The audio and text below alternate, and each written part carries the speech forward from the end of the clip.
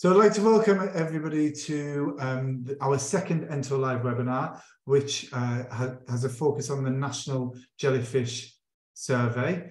And I'm delighted to hand over to Amy Pilsbury from the Marine Conservation Society, who's going to tell us all about jellyfish, how you can identify them, and how you can go out and contribute to what is turning out to be a wonderful and really useful data set. So over to you, Amy. Thank you, Kieran. So hi, everybody. My name is Amy Pilsbury. So I am a citizen science program developer here at the Marine Conservation Society, and I run the National Jellyfish Survey for the last year and a half. Before we get started, I thought it would just be really nice to talk a little bit about why we're interested in jellyfish. And really, the kind of main answer to that is that they're just really cool animals to have around. So they've existed for over 500 million years on our planet. They're one of the most unusual creatures that you can come across under the water. And there are over 2,000 different species that have been identified, but scientists actually think there's more than likely thousands that we are yet to come across and yet to find out about. So in terms of the different species, there are some that are even smaller than the naked eye. There are some that are bigger than a blue whale. So jellyfish are actually the biggest animal on the planet, because you have lion's mane jellyfish, which have been recorded with tentacles longer than a blue whale. There's some that have got stings powerful enough to kill humans. There are some that can go back in time and reverse their life cycle. There are others that glow in the dark. Just as Kieran said, there's a fried egg worm. There is also a fried egg jellyfish that looks like a floating fried egg. There's even a jellyfish that's been recorded with eyes that scientists think they can actually see kind of colours and shapes with. So just some really weird and wonderful animals out there. And in terms of jellyfish, they've got kind of amazing things about them. So you might have heard that they're more than 95% water. So a jellyfish is basically made up of two membranes with kind of jelly in the middle, if you want to think about it that way. But apart from that, they don't really have much else going on. So they've got no brain, they've got no bones, no heart, no lungs. They do have muscles and nervous systems which allow them to move and swim. And then they do also have a central mouth as well, right in the middle underneath. So a bit unusual. One thing I'm sure everybody will know about jellyfish is that they have stinging cells. So they have little nematocysts, they're called, all along their tentacles. This picture is quite a nice one because you can almost kind of see those individual nematocysts, I suppose. But also just to note that some jellyfish actually have stings on their bells as well. So if you do ever come across a jellyfish on the beach, it still might be able to sting you, even if it's been there for some time. So try not to touch them when you come across them on the beach, and keep your dogs and children away from them as well, because they can be stung. And then another really cool thing about jellyfish is that they're super adaptable. So they're probably one of the most adaptable animals out in the ocean. I mean, the fact they've kind of survived on the planet for 500 million years gives that away a little bit. So I am going to touch a little bit more on some of the factors that make them super adaptable as we go along. And kind of on that, these are some of the really important things that jellyfish do for us and also for the marine environment as well. So first one is that they're really good at providing habitats. So not only do crabs use them for protection by holding them upside down like this one, but they can use them for kind of swimming under. So you'll see pictures often with fish or crabs kind of going along for the ride, keeping nice and safe within the jellyfish's tentacles. They're also obviously an invaluable part of the food chain as well. So they're eaten by things like turtles. Equally, they eat lots and lots of plankton. Some of them eat other fish as well, and crabs and things like that. So they're actually really good at kind of engineering ecosystems and keeping them under control. Carbon and nutrient cycling. So another thing that jellyfish are really, really great at is recycling nutrients and passing them again throughout food chains, but also really locking away carbon as well. So moving things around the ocean. In terms of carbon, Normally what happens is phytoplankton, so kind of plant-like plankton, will absorb all the carbon dioxide in order to breathe because they're a plant, and then jellyfish like to eat them. And then as jellyfish die, they will sink to the bottom and lock that carbon away. So they're actually a really invaluable carbon sink, as well as moving nutrients all around the ocean as well. And then just some other cool things that jellyfish have done, and this is more, I suppose, in respect to helping humans out. They're really, really interesting for scientific discoveries, and especially if scientists believe that we haven't come across all the species we're going to discover yet. But this one here in this picture in the bottom right, this is a crystal jellyfish, and crystal jellyfish are really, really valuable in scientific discoveries, but equally in medicine. So all the kind of discoveries that have come out of those have been used in medicinal practices. So there's something that scientists found called a green fluorescent protein in crystal jellyfish. And they've basically been enabled to extract that DNA out of the DNA and use it as a marker in kind of things like Alzheimer's development. And also it's thought that it can indicate toxicity as well in human cells. So it's kind of a really good marker for medicinal practices. It's been used in lots of things. The scientists behind it, I believe, have won 2 Nobel Prizes for their research into that as well. So really exciting one. And then also something I found out while I was kind of pulling all of this together, which I thought was just super interesting to mention, is that jellyfish have even been to space. So a couple of years ago, some scientists sent 2,000 jellyfish to space to see how they could kind of survive and how they interact without gravity. They bred out in space, and then when they returned to Earth, it turns out they actually couldn't really work out how to cope with gravity, the ones that had been born in space, and they were kind of swimming around all over the place. So some really interesting work going on to do with jellyfish. So why are we particularly interested in them, and what's kind of going on in the oceans? And you might have heard bits and bobs about some of this already, but I'm just going to show you a couple of photos. So this is a photo of a jellyfish bloom. Sometimes they're called smacks if you get big, large groups of jellyfish. Sometimes you might hear them called swarms as well. So there's lots and lots of kind of areas around the Earth that are seeing an increase in blooms of jellyfish. Again, I've got another photo here, and they can be really destructive for lots of different reasons. So you can see there's just thousands and thousands of them, and sometimes they can be so dense that there's actually even more jellyfish than there is water in an area. So they can really get out of control, and quite quickly at that as well. And the reason that this is a problem is there's lots of different reasons. So one major one being ecosystem disruption. So in areas where blooms happen, they will overfeed and they will eat all the plankton or all of the fish or whatever they're feeding on that are in that area. Obviously, that means that there's a reduction in plankton, which is often the food source for lots of other things as well. So they can really kind of almost create their own monoculture in an area if they bloom fast enough. So they can really disrupt ecosystems. And as well as that, there's lots of impacts that they have on humans as well. And I suppose that is probably something we're really interested as well, because it has really big impacts for like economy purposes. So things like fishing, you can see in this picture here, big swarms like that can really get tangled up and sometimes often break as well. Lots of fishing gear, so break fishing nets, that kind of thing. Equally, there's been lots of trouble with fish farms. So in 2014, this species here, which is called a Moe stinger, killed more than 300,000 salmon in farms in Ireland. There have been similar problems in fish farms in Scotland as well. And that can be either because of their sting, so they might get into the fish farm nets and sting all of the fish that are in there. But equally, it can be to do with reducing the amount of oxygen available as well. So that mass swarm will kind of suck out all the oxygen, meaning that the fish can't breathe anymore. So they can cause huge problems, and there was losses in that case of over £1 million. So obviously not great in terms of the fish farm industry either.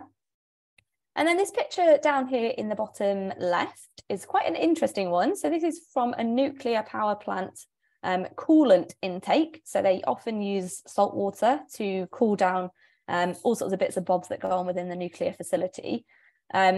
And jellyfish have actually been causing some problems on the intakes. They block intakes, and they've been known to actually close down entire nuclear power plants just from mass swarms. So in Japan, particularly, they are using bubbles in front of their coolant intakes to hopefully float the jellyfish away and carry them kind of on moving, so they don't cause too much problems. But again, another real big impact that we're starting to see more of as we go forward. Now, this is probably the question that I'm sure everybody is thinking about, and is one that definitely you will have heard of before, I'm sure. So, are they going to take over the world? And unfortunately, I'm not going to be able to give you a concrete answer of that because we just do not have enough evidence to say whether they are going to take over the world or not. So projects like this, which has been running now for 20 years, are really, really invaluable to look at that long-term data series to see what trends we can see over time. And hopefully, eventually, to answer this question, are they going to take over the world? So again, I will touch a little bit more on this when I talk a bit more about the results from the project. I took this from a paper because I thought it was a really interesting quote and probably one that everybody should hear. So a future of oceans filled with swarms of gelatinous beasts will not be a jellyfish apocalypse, but a human one. So basically that is saying that if jellyfish are taking over the world, and if our oceans are going to become an entire kind of jellyfish swamp, if you like, there's likely that we have some role to play within that happening. And there's a few different reasons for that. So I've listed a couple of them here. So the first one being how a jellyfish life cycle works. So generally what happens is you have your adult jellyfish or your medusa. They will spawn and have larvae or fertilized eggs, which sink to the bottom and settle on a solid surface and become a little polyp. So if you almost picture kind of an upside down jellyfish stuck to the ground, that's a little bit like what a polyp looks like. And then it will start to almost clone itself. So they stack on top of each other. So hopefully you can see that in this little picture next to where it says polyp. And then eventually they will do something which is called strobilate. And basically that's when all the little individual jellyfish will break off and start their lives as kind of free-floating jellyfish, hopefully eventually then growing up to be an adult jellyfish. And all of these different stages that happen within a jellyfish life cycle are kind of dependent and happen or are triggered. That's always the word I forget, triggered, by changes in climate. So different temperature changes can affect when a strobilation will occur. So things like climate change could really have an impact on how a jellyfish life cycle even functions in the first place. So that's a kind of one factor that we're definitely playing into.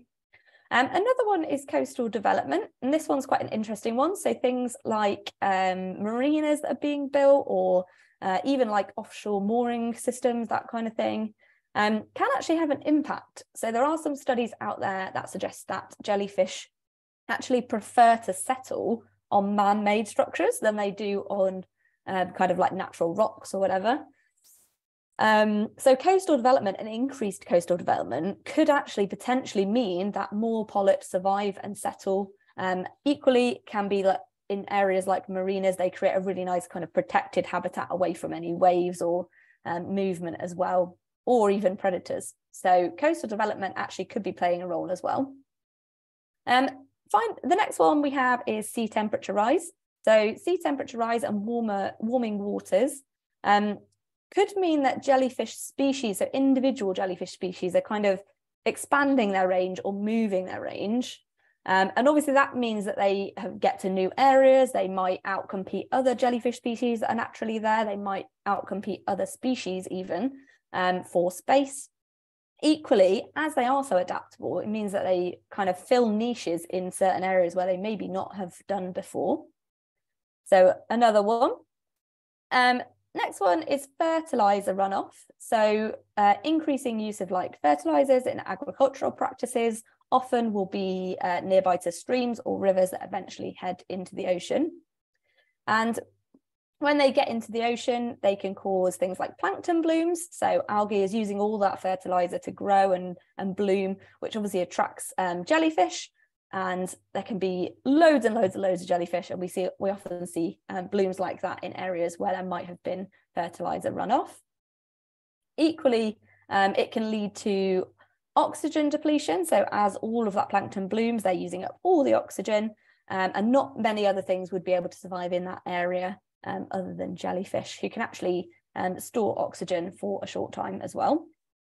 And then things like moving marine industry. So increasing marine industry means that, again, we're maybe transporting species to areas that they've not been before. So things like ballast tanks in big shipping containers can move water around. So lots and lots and lots of different areas, and carry lots of species to areas where they've not been before.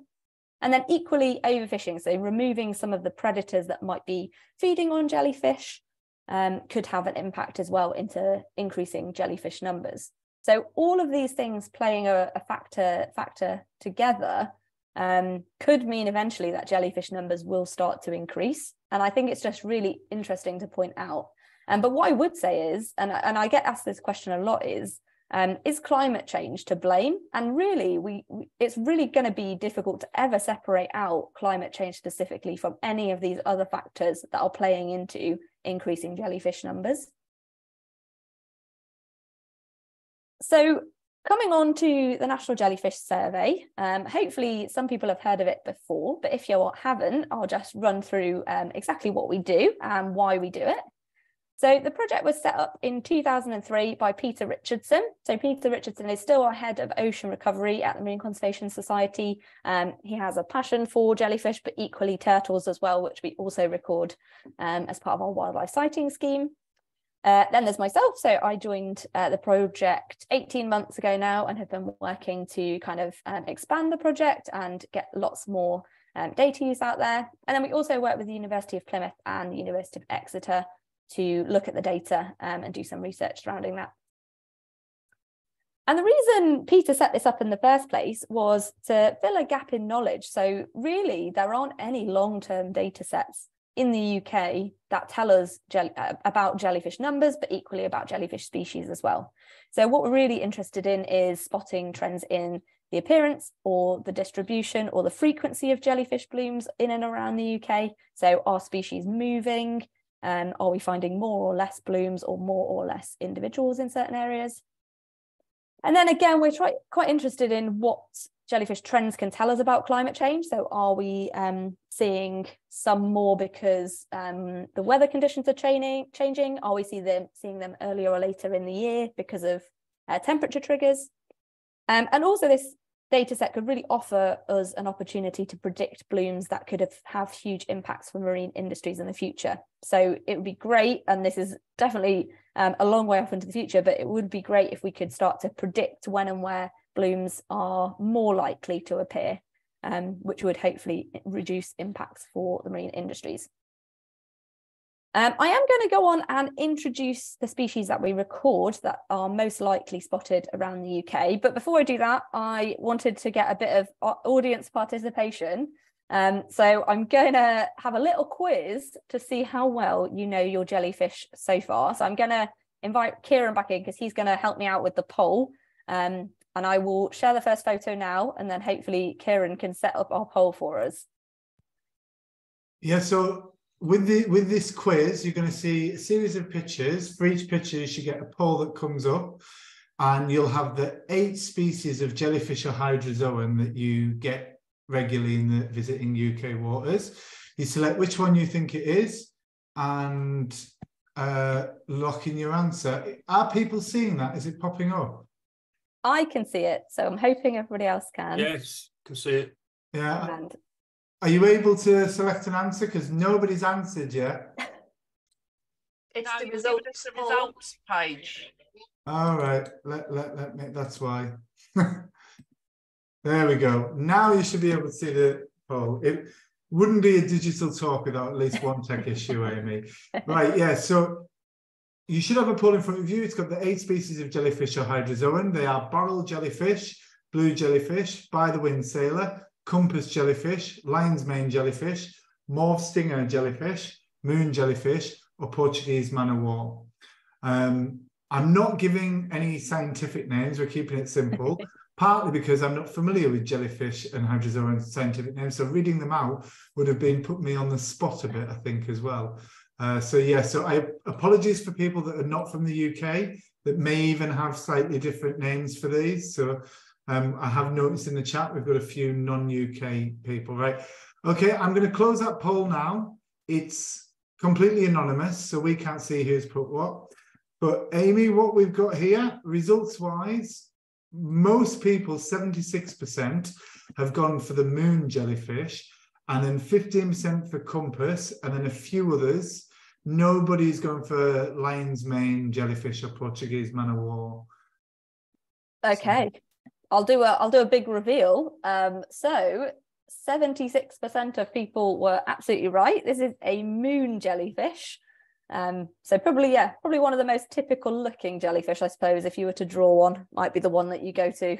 So yeah, well done, moon jellyfish. Should I go on to the next one? Yeah, on to the next. I'm going increasingly more difficult, so let's see how people get on with this one. Okay, right, you should have the poll again.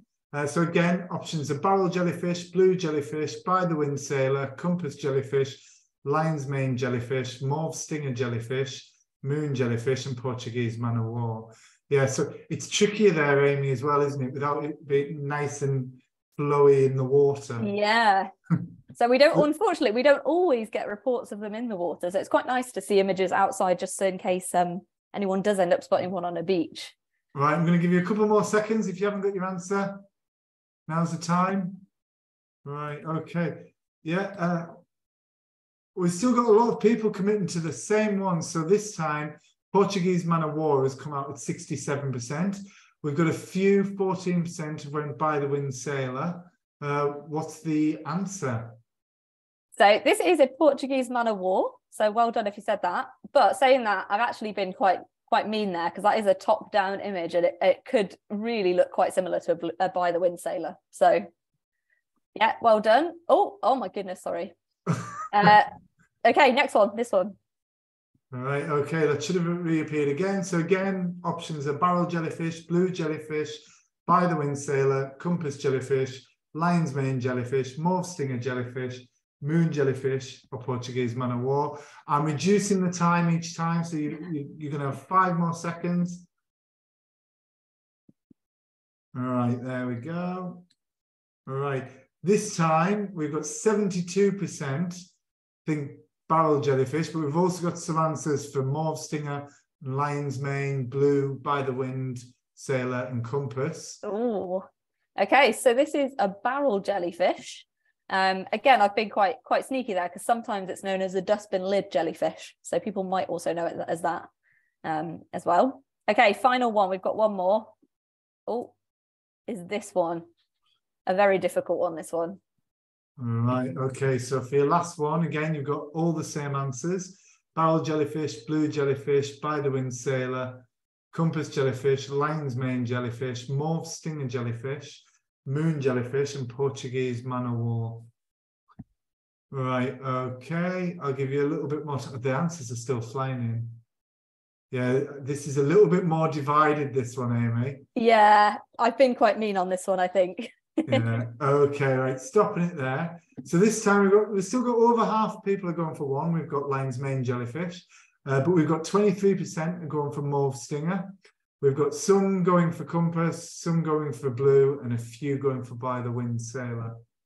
Okay. So what is the answer? So this one is actually a blue jellyfish, and I think I've really thrown people off there because it is not obviously blue. Also worth saying, it is very closely related to a lion's mane jellyfish. So, but the 14 people that got that right, give yourself a big pat on the back. A huge pat. You've passed the most difficult test that Amy was going to throw at you today. So, yeah. Okay, right. Amy, are you going to tell us now how we tell these jellyfish apart? Of course, yeah. We'll carry on. So I'll do a little bit of an intro. So within the survey, we are looking for 8 species. So hopefully, if you have a look at our ID guides afterwards, that'll help you out a little bit, but I'll talk through them. And the reason those 8 are chosen are because they're the most commonly seen jellyfish around the UK. So we do get other species, but these are the main 8 that we've been recording for the last 20 years. So we'll start off, I'll try and start off anyway. My screen is not working. There we go. So we'll start off with the moon jellyfish. So this is one we saw in a picture earlier. And the moon jellyfish, like I said, is probably, if there is such a thing, the most typical looking jellyfish. So it is transparent. Often you will see that they have these 4 pink or purple gonad rings. So almost like a horseshoe type shape in the center. And again, once they're washed up on the beach, you can sometimes see them. Sometimes they might have faded a little bit, but often if you see kind of a transparent mass of jelly, then it's most likely to be a moon jellyfish. And we see those during the summer months, and they're found all around the UK. So what I've done for each species as well, just so we can identify kind of where they're found, is I've put a little map. So you can see that these guys are found all the way around the UK, pretty much entirely. So you're quite likely to see these during the summer months if you do head to the beach. Next up, we have a compass jellyfish. So you can see pictures of the compass jellyfish there. They've got some really nice kind of dark, I always think they look a little bit like rays of the sun markings, but these radial lines that come off from the center. And they can vary from kind of brown to orangey colours. You can see a couple of the variations in some of these pictures. And roughly they can get up to 30 centimetres. I would say the ones I've seen in the UK, maybe a little bit smaller than that. And also I should have pointed out as well that on our infographics, we also have a sting indicator. So compass jellyfish have got kind of a moderate painful sting. So definitely if you spot them in the water or on the beach, don't touch them if you can help it. Again, found summer months and quite commonly spotted all around the UK. And what I would point out from this map is that you can see that they're probably quite a bit swayed towards the south end of the country. And this is one of the trends that we've kind of pulled out as well for later, because it kind of sits in comparison with this next species, which is lion's mane jellyfish. So lion's mane jellyfish are the biggest jellyfish. So there was one recorded once that had tentacles 36.6 meters long. Definitely in the UK, we haven't seen anything quite to that size, but they can grow up to about 50 centimeters, and they have this massive kind of fiery red tentacles all underneath. So they almost look a bit like a fire underwater, or I suppose like a lion's mane, hence the name. Again, you can see one on the beach there in the center. And just to note that sometimes these ones can be not as red as this is. Sometimes they're a bit more orangey, like this top picture. And just as in the animal kingdom, I suppose quite commonly, red often indicates that they are a dangerous animal. So these guys have a really severe sting. So definitely, if you do spot one of these in the water or on the beach, because they can actually sting for some time after being beached. Yeah, don't avoid it. Keep everything and everybody away from those ones. So again, found all around the UK, but you can kind of see the opposite of the compass jellyfish here. Lion's mane jellyfish are more commonly spotted up a bit further north in the cooler waters around Scotland. We get a lot of reports from up that way. So next up is a barrel jellyfish. So barrel jellyfish have this really nice domed top. So yeah, kind of equally, that's why that's called dustbin lid jellyfish. Sometimes they can get up to 1 meter wide. They are quite a big one, often these ones to spot. They've got 8 tentacles underneath that you can see. Sometimes, but not always, have a purple muscle band. So the bit around the bottom of their bell that contracts, that helps them swim along, is sometimes purple. The main thing to point out about barrel jellyfish is that they're a species of jellyfish that we see all year round. So even in the winter months, we get reports of barrel jellyfish. So this time of year, if you spot one, this is potentially most likely what it's going to be. Again, a nice map here. So quite common all around the country, but primarily the west coast and the south coast. But yeah, it can be seen everywhere, really. And this is the one that threw us a little bit off earlier. So blue jellyfish, really closely related to lion's mane jellyfish. So almost look the same in that they've got a real big mass of tentacles underneath their bells. Generally a bit smaller, so they don't grow quite as big as lion's mane jellyfish. Sometimes blue, hence the name, I suppose. So if you can see in the top picture and the bottom picture there, they have a blue variation. But then just to confuse us all, they have a yellow variation as well. So like this picture in the center. Probably one of the best tips that I can give you to identify the difference between a blue jellyfish and a lion's mane jellyfish. So one would be look at the size. If it's on the smaller side, then it's potentially more likely to be a blue jellyfish. But what I would look at is the colour. So in lion's mane jellyfish, they tend to be red or orange, whereas blue jellyfish tend to be yellow, so don't really sway up to red, so a bit lighter in colour normally. Often they'll have kind of like purple radiating lines as well to keep an eye out for. Again, quite commonly spotted all around the UK, really. You can see here north as well, kind of down the east coast as well, more commonly found. I'd say these ones we do see quite a lot in like rock pools, things like that. I get a lot of pictures of them in rock pools, so wash up a little bit closer to the shore. This one is a mauve stinger, so this one can swarm massively, and we don't actually see that many sightings of these each year, particularly as individuals. So often if we'll see them, we do see them in blooming events.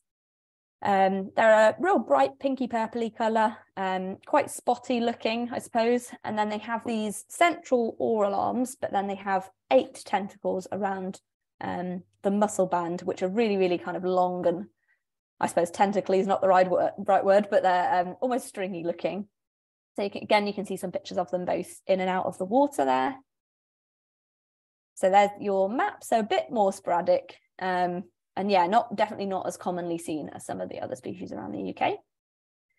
And then we've got 2 left. So these 2 are a little bit different because they're actually not jellyfish. So they're something which we call a hydrozoan. And a hydrozoan is basically a colony of polyps that all live and work together. So each polyp will have an individual role. So some might be feeding polyps, some might be stinging polyps. Others will be used for things like reproduction. So they all live together and work together. So this one's a hydrozoan. And these guys have like a air-filled, gas-filled bladder at the top, which enables them to float at the surface. And then they have this sail. So often we'll see these in particular winds. So if the winds are quite high, quite often it's on southwesterly winds that we see these coming in. And they have these really long kind of dangly tentacles. So as they're floating around, they can sting and catch their prey as they're moving. So here's a nice map. So yeah, pretty common down in the south and the southwest coast. I'd say probably February last year, December as well. We had quite a few reports of these coming in up the Scottish coast as well. So definitely one to kind of look out for if you are heading out to the beach, particularly if it's been very windy or if there's been big storms blowing in across the Atlantic. This is one to look out for. Similarly, the by the wind sailor, so almost, kind of look very, very similar to the Portuguese man-o-war. A couple of differences being that they don't have an air-filled bladder at the top. Instead, they just have a sail. So you can see this kind of, they call it a chichinus sail. And instead of having really long dangling tentacles, they have quite short tentacles that sit underneath that as well. So another hydrozoan that is often seen more in the winter months, due to the fact that they again drift at the surface and are at the mercy of the winds and currents carrying them around the ocean. So pretty similar distribution map to Portuguese man-o-war that you can see. So quite a few up around the west coast of Scotland, but equally southwest as well. So that was a bit of a whistle stop of our 8 species, and these are available online. So if anyone does want to go and have a bit of a closer look, then you can head to our website and find out more information on there. Like I said, so those are the 8 species that we record, but sometimes we do see other species and people do record these to us as other species. So if you go into the online form, then you can pop these down as other if you see any of these. So we've got crystal jellyfish, which again are very interesting for scientific use. We don't often see them because normally they're found around the Pacific, but we are seeing kind of increasing numbers of those. Sea gooseberries, likewise, a real small little gooseberry looking thing that you might spot on the beach as well. And then I know this one isn't a jellyfish, but I just thought it was really interesting to include because we've had a couple of reports of violet sea snails come in. And violet sea snails are really interesting because they feed on Portuguese man-o-war. So often what they'll do is blow bubble rafts to help them float at the surface, and then they'll hunt out Portuguese man-o-war to eat. So often when we see Portuguese man-o-war sightings, they come hand in hand with violet sea snail sightings. So if you spot a violet sea snail on a beach, keep your eyes peeled, even more so for Portuguese man-o-war. And then just a little bit on how to report it. So online, you'll find in our wildlife sightings area kind of a collection of pages that you can look out for. So you can look at how to identify jellyfish. Equally, you can see the forms. So these first two are the forms for reporting either a jellyfish or a marine turtle sighting. There's a bit more information about what we do with the data as well. So why report your sightings. And then likewise, we have some kind of data outputs as well. So you can go and have a look at some of the papers or our annual report as well. So all of that is available on our website online. So next question, what have you found so far? So this is within 20 years of the survey. So we've had 18,121 reports. I think I looked at that probably 2 days ago. So it's quite up to date. And those, just to mention, are individual reports. So there might be bloom events within that. So those are just individual reports that we've had to us. And in terms of what it generally looks like, and this is going off the percentage of that species that was spotted. So for example, this year, 23.3% of jellyfish spotted in the UK were compass jellyfish. So this is from last year's data. And generally, this is what we see quite commonly, is that compass, moon or lion's mane will be at the top. I thought it was maybe of some interest, though, to show this. So this is the top recorded species per year for the 20 years that we've run the survey. So some interesting things going on in there. And things like Portuguese man-o-war, again, we can maybe look at things that happened in terms of climate that year. So maybe it was particularly windy. We had increased storm events, which led to increased numbers of Portuguese man-o-war being washed up on our shore. And likewise with things like barrel as well. So they are quite a big one. So something I'm interested in is, are people reporting them more because they're bigger? So yeah, just an interesting one to point out. But what I would say about that is that our data set really is not long enough to be able to say that this is actually not a normal thing. So it might be, and there's definitely some papers out there that suggest there are 20-year oscillations, or a 20-year cycle of jellyfish kind of numbers fluctuating. So it might just be that this is that 20 years happening. So really we need lots more reports over the next 20, 50 years to kind of continue this trend, to look at this trend. And then just to point out, so this is one of the maps we produce, and this is from last year's data, so you can see all the different species and different points. And the triangles are turtles as well, which I will touch on at the end of today's presentation. But just to note again, if you do want to go and look at this, it's on our website, so feel free to go and have a look and nosy around for yourself. Equally, we have this graph which looks at the time of year that jellyfish were spotted, and this is pretty typical again for most years. So this one's from last year. So as we would expect, we see more jellyfish in the summer than we do in the winter months. And again, we can kind of explain some of this by looking at a jellyfish life cycle. So that trigger point when the temperature changes and they start to strobilate and come off as juvenile jellyfish. And then eventually by the summer months, they become adult medusa, which is when we see this peak. So some interesting trends there. One thing to point out is that, and somebody mentioned this to me, and I will touch on it again, is that I got asked a very good question, which was, do we get more reports in the summer months because there are more jellyfish, or do we get more reports because there are more people at the beach to see the jellyfish? And that's something I'm super interested actually, is like, do we see biases in this data because of when and where people are at the seaside?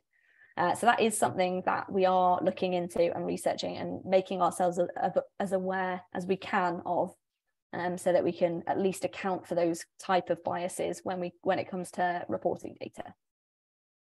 Again, just to note that we released our annual wildlife sightings report, so that will be from last year's data. And again, it's available to download on our website, and it has all of these things in there. So feel free to go and have a read if you get 5 minutes.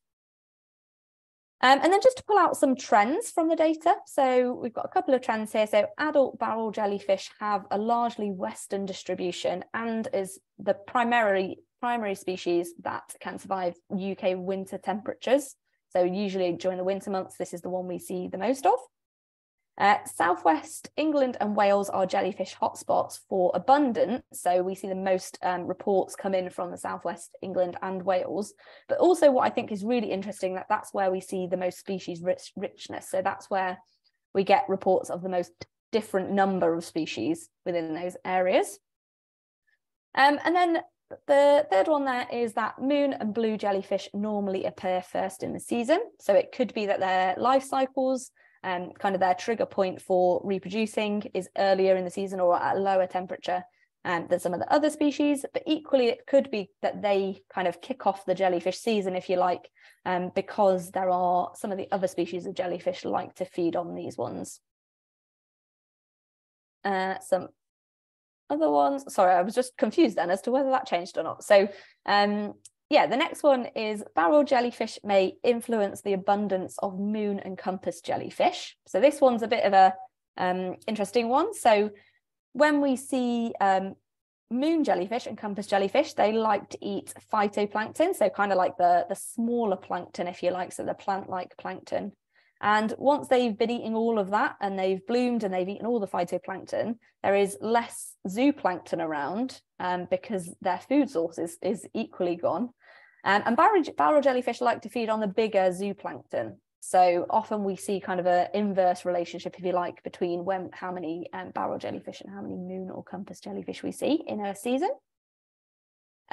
Jellyfish are appearing earlier in the spring and staying around longer. So again, this is really to do with kind of their life cycle and the potential impacts that climate change are having on when and where we see these animals and individuals happen.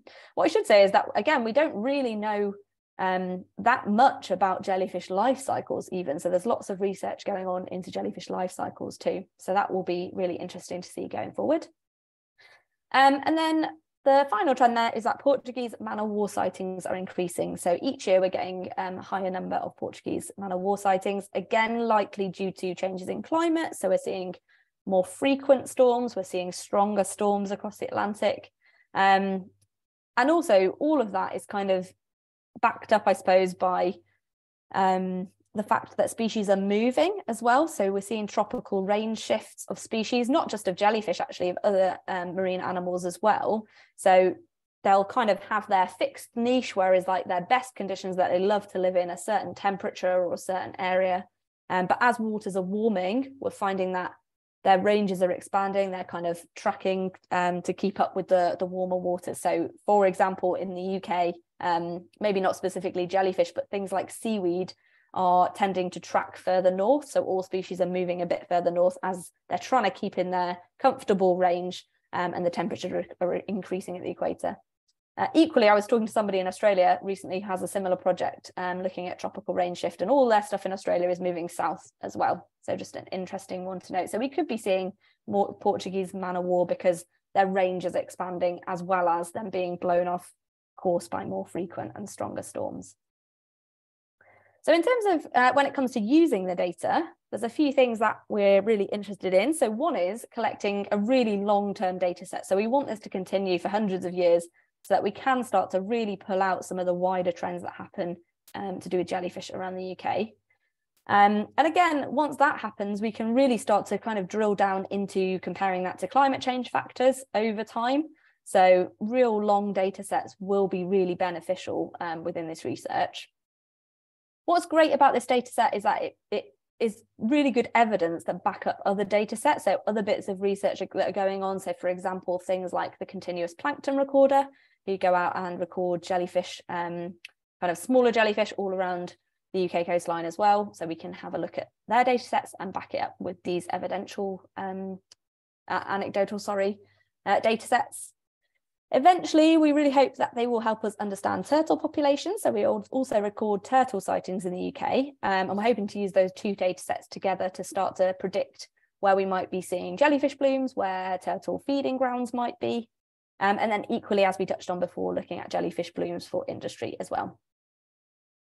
So just to note, there's a couple of things happening behind the scenes at the moment. So we have two wonderful students, one from the University of Exeter, one from the University of Plymouth, looking at different things surrounding this data. So one looking particularly at the past 20 years. So what have we seen for the past 20 years? Is there any way that we can improve our confidence in the data? Are there any reporting biases that we're seeing? So things like people going to the beach and reporting Portuguese man of war because they've seen it in the news. So that kind of thing. Equally, we're really interested in looking at how useful this data set will be as a policy indicator. So within the Marine Strategy Framework Directive, is there any use in this data set to be looking at policy change and influencing what kind of happens in protecting our oceans in the future? And then finally, just because I've mentioned it a few times, I just wanted to touch on the fact that we also record marine turtle sightings. So obviously, you're less likely to spot a turtle in marine turtle in UK waters. But if you do, we really want to know about it because they can tell us a lot about our oceans. So firstly, just to note that there are 7 marine species of turtle, which I always think is a super low number. And leatherback turtles are the ones that we get in the UK coast, around the UK coastline during the summer months. So these ones are meant to visit our waters. They come here to feed on our abundant jellyfish. They're actually the only known reptile that can regulate their own body temperature, so they can survive in colder UK waters. We had 17 reported in 2021. We had 11 reported last year. This one actually is a video from last year from a loch in Scotland. So we had quite a few reports of turtles from lochs in Scotland last year. And it's actually quite rare to see a video. So I thought I'd put this one in because it's quite a nice one. And also just to note that the reporter noted in the loch, there were also lots and lots of lion's mane jellyfish as well. So it was likely in there to feed, and we watched it for a week or so, and then we didn't see it again. So I'm sure it headed straight back out to sea after it had finished its dinner. If anyone is interested in turtle sightings, then you can head to the Strandings website, where we report with the Turtle Implementation Group on what we spotted each year in terms of jellyfish species. But this is just the running total from 1748. And as I mentioned, there are 7 species. So 6 of them have been found in the UK. 1 has never been seen in the UK. Leatherbacks are meant to be here. So that leaves us with 5. And those 5 sometimes do wash up. So these pictures, so this one actually is from a report that we got in November. And this was a baby loggerhead turtle. So these can get to kind of over 1 meter in size. So this is a really young one. And this is what we tend to see with hard-shelled species, is that they're normally juveniles when they end up in the UK. And the reason for that is that they often are too weak to swim against the currents or the tides, and they end up just getting washed here. And often when we find them, they are in cold water shock. So either they might not have survived, or like this one, that was alive. It was collected and taken to an aquarium to be rehabilitated. I added this one in today because this weekend we actually had 2 that were rescued. So one from, I think they were both down in Cornwall actually this weekend. So again, 2 live loggerhead turtles that have gone to be rehabilitated, and then eventually, hopefully, will be re-released, but it does take some time. So just to point out what to do if you do find a turtle, and probably most likely you're going to be on the shore if you do see one. So the most important thing to remember, if it's a hard-shelled species, so anything other than a leatherback turtle, do not return it to the water. So the reason it's here is that it is really too cold. It's probably in shock. It likely might not even look alive, even if it is. So yeah, definitely take care. Do not return it to the water. If you can, wrap it up in a damp towel. Try and tip up its back end to about 30 degrees so that the water can drain out of its lungs. Also, just to note, if you didn't know already, that turtles breathe through their nostrils, so don't cover their nostrils as well. And then also you can report it to us. So as soon as we get a turtle report, lots of emails happen so that we can hopefully go out there and collect it and help it out. Equally, if it has died, then they're really useful for scientific research as well. So sometimes we have scientists that go out and collect them. And then also on our website, you can find the turtle code. So this has the phone numbers of all the different people in different regions that can help out and come and collect it and help save that turtle. So yeah, just a note. Finally, I just want to say thank you very much for coming along. We've obviously run this program for a long time. We really, really, really want lots more sightings. We're hoping to get to 20,000 reports by the end of this year for our 20th anniversary. And also just to note that I also run a couple of other projects. So if you are interested in marine stuff, I also have a seaweed project, which looks at recording species, seaweed species around the UK. We also have a beach clean program. So if anyone wants to help pick up litter and with plastic work and policy change, then you can help us with recording our plastic production. Yeah, and also actually just note, if you do live inland, then we also have an inland plastic litter pick scheme as well, where we record lots of different things for different policy asks, like deposit return schemes, things like that. So again, Source to See it's called. You can find out all the information about that on our website too. And that is everything for me. So I think hopefully Kieran's going to come along and ask me some questions.